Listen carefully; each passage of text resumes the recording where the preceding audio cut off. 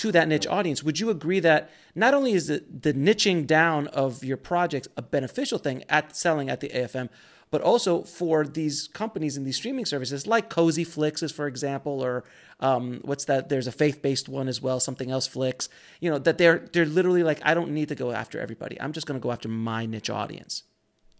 And that's important. If you compare it to the real estate industry, some people build big mansions in Beverly Hills, right, and some build, you know, apartments and one-bedroom condos.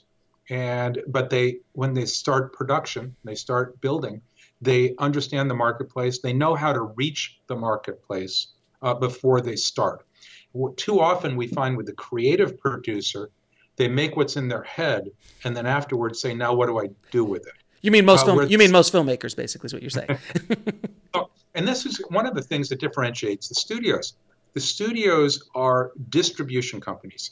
They only produce so they can have something to distribute. Sort of like the oil companies. They're all refiners. If you said to ExxonMobil that we'll give you a steady supply of crude from now till eternity, you don't have to explore, they'd be cheering. Great, we're just going to keep filling our refineries. The only reason they do that is so they can continue to refine and retail. If you said to Disney, we're just going to feed you, you know, a Star Wars every month forever, they'd shut down production because it's all about the distribution.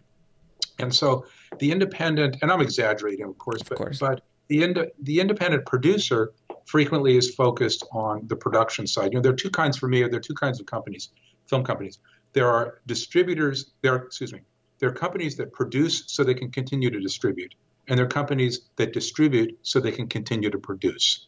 And those that distribute only so that they can continue to produce are usually following the owner, the principal's vision of production.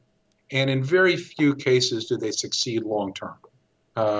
Most production companies just don't have a long lifespan like the studios.